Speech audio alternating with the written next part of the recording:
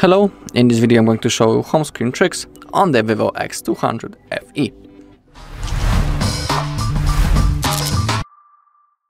Okay, so first let's open up the settings. Let's scroll down and let's click on home screen, lock screen and wallpaper. And now let's click on icons first. In here we can change the icon style. You can see the differences right now on the screen and it's about the system apps.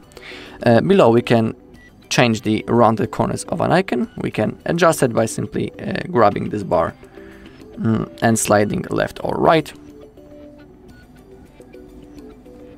And that's how we can change the rounded corners. We also have the icon size. So now they are large. And now they are the smallest. So we can adjust that. And we can enable or disable to show icon name. It's up to you.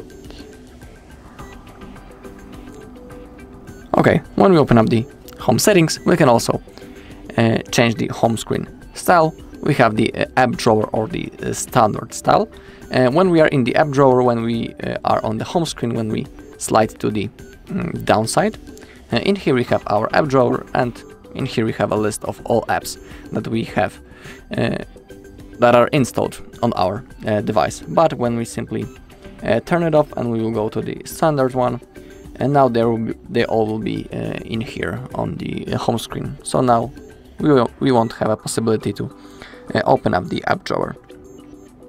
It is up to you. You need to choose which is more comfortable to you.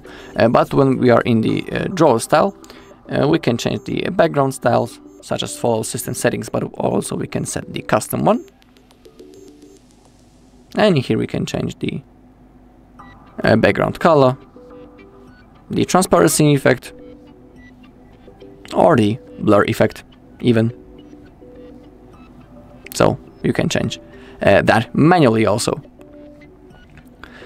Alright, and also when the drawer mode is enabled, we can add icon to home screen feature, enable, or enable the app suggestion bar. Okay, we can also change the home screen layout. So it can be 4:6 or 5:6. You can change it. And now we have some extra space thanks to that. We also have the sliding effect. It can be translation, jumping, superposition, fade, merry-go-round and the turnover. And here you can see the differences, how it will look like and when we are going to slide left or right. So in here we have a preview. For example, I'll select the jumping mode right now, and now when I'm sliding left or right, you can see that it's a little bit different than normally. But let's select it again. Now maybe the turn over. And now you can see, I think it's the best example how it looks like when I'm sliding left or right. So we can even change that. It looks pretty cool also, in my opinion. We can also lock the layout. So when this feature is enabled, we will not be able to move or delete items on the home screen, but we can enable that feature later in the home screen. We also have the icon autofill, so simply if there is some free space between the icons on the home screen, that place will be automatically fulfilled, so the apps will organize itself and they will fill up the empty space between them on the home screen. Below we have the Google Discover also, so it adds media page to the home screen. You can enable it or disable, it's up to you. But also we can change the badges of our apps. So it can be numbers or the dots. And below we have a list of the apps that requires permission, and here we can enable or disable those apps. And you can see also that if an app doesn't support badge counts, the badge cannot be displayed. Okay, now let's also hold on when we are on the home screen. Let's hold like that. And here also we can change the color and the style, and we can enable the system and app UI color. We have some presets that we can change, or we can select our own.